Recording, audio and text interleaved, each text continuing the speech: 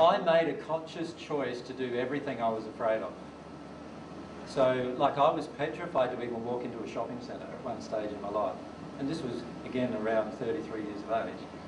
But the way I would treat a shopping centre was, I would drive up to the shopping centre with my wife and my children in the car. I would park my car, sit in the car and wait for them to go shopping. And then they'd come back and then I'd take them home.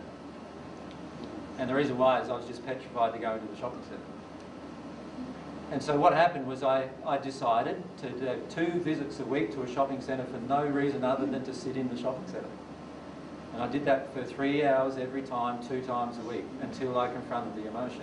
And the emotion, after a while I worked out the emotion was I was tired of being looked at by everybody. I couldn't cope with being looked at by everybody. I had these really big emotions about people looking at me all the time. And I went through that emotionally. And when I got through that emotion, I could walk in a shopping centre and be fine. I then had a problem with walking up to a shop assistant and asking them for help. So what I did then was I would choose something to buy one week, one thing. Go into the shopping centre and go into every shop that had that particular thing and go up to the shop assistant and ask for their help. And then let myself feel the emotions that are coming up. Now, as I did all of that, what happened was that just caused me to get into this state where I could feel my terror. And what eventually happened was every single morning I woke up in a terrified state. And I went into this, my entire body went into a cramp is the best way to explain it. And it would last anywhere up to 2 hours. And in a few times I had to be hospitalised because of it.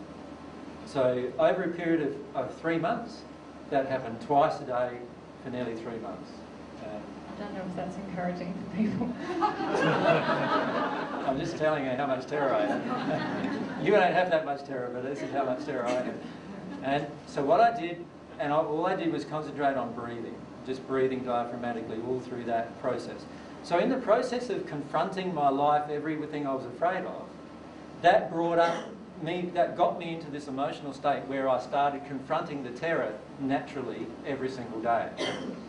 And as I released that terror, my life changed markedly. So over that 3-month period, it started, I was in these what we call fear fits, I call now, for a couple of hours in terrible pain, just managing to breathe. A few times I passed out and was taken to hospital, but most of the time I stayed in them. And I just allowed that to occur until it was done. And then a lot of times I slept nearly 48 hours after that because it was so exhausting on my body. And I just allowed myself to sleep for 48 hours as well. And then as that occurred, as that lessened, as these fear releases occurred, it all lessened, and by 3 months later, they took 5 minutes. And so in 5 minutes it was over. And then after that, shortly after that, I had none after that ever again. So the key is to actually allow yourself to go into the experience. Do you know what I mean? We all have like a belief, like if you walk up to the edge of a cliff, we have fear, it keeps us safe, you know? Does that mean that once we work through all our fears, we're not going to have those fears that are supposed to keep us safe, you know? Like, no, yeah, that's right. You will not have those fears. So like, I don't purposefully touch a hot stove because I know it's hot and I'll get burned. Does that make sense? But isn't that what teaches us in the first place to be afraid of those things? Like when we're young, like you touch a hot stove and it's like, oh, and then you learn to be afraid of that. Yeah, but that's the learning by experience rather than learning by being taught. And what I've come to feel now, and while I would agree with that statement before, now what I actually feel is that everything comes to me through my law of attraction, just to trigger an emotion. So once I've released all emotions, for example, even if I touch something hot, I won't get burnt. Even if I hold a snake, I'm not going to get bitten. There's actually reference to this in the Bible, by the way. If I hold a snake, I won't get bitten because I've released the emotion that would cause that snake to bite me. Does that make sense? So we have to face everything we're afraid of, basically. Everything. There is no fear in love, in perfected love. No fear in perfected love at all. You're not afraid of what will happen to your children. You're not afraid of what will happen to you. You're not afraid of death. You're not afraid of pain. You're not afraid of anything.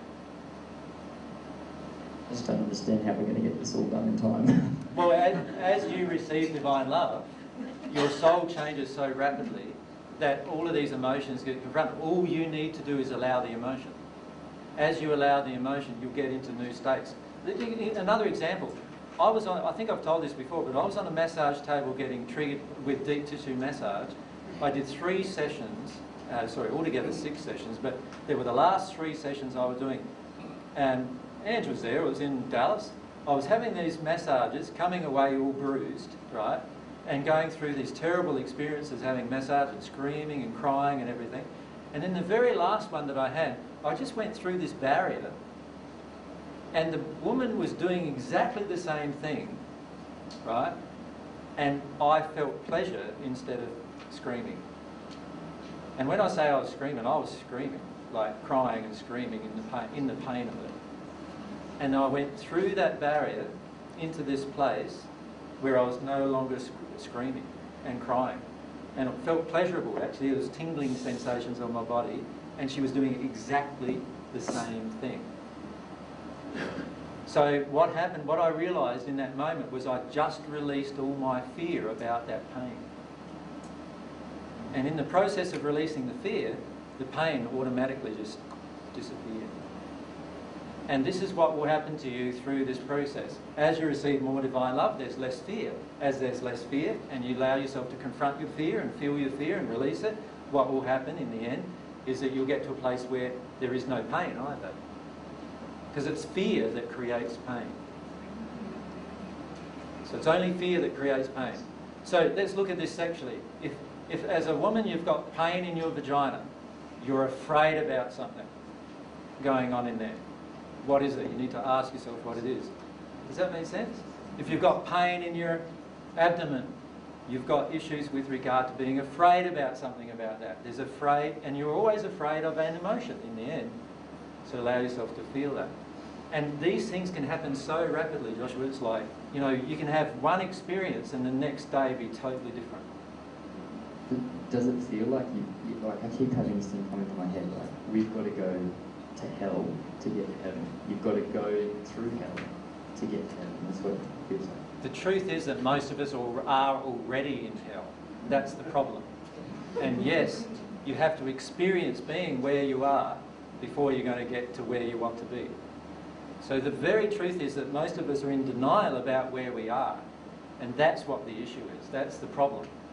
If we weren't in denial of where we are, and we knew exactly where we are, we'd already be experiencing the emotion. And ironically, we'd be releasing it and being in a new place automatically. But God reliance is a big part of that as well. If we become God reliant, then the process isn't as painful. Yeah. So I found before, and all these fear things that I'm discussing, by the way, about myself, they all happened before I became God reliant. So the 3 months of dealing with it that way was because I was self-reliant, not asking God for assistance. Is that why it was so hard and took longer? Yeah. Hard and very long, and took a lot out of me as well, emotionally, to do it. But you don't have to do that because you've got God there, and God can, when you allow emotions to flow, God can just reach in and pull out the causal. But He can't do that if you don't allow the emotions to flow. Now, last weekend you experienced that feeling. You remember when you had that emotional release in the group last week? Remember the feeling straight after that you felt after the group? Yeah, I sort of felt like calm. Exactly.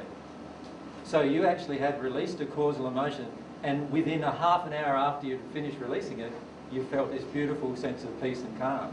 And fresh. And quite happy, if you remember too. You were quite, like, changed in that moment. And that's what it will be like when you do it with God. Thanks.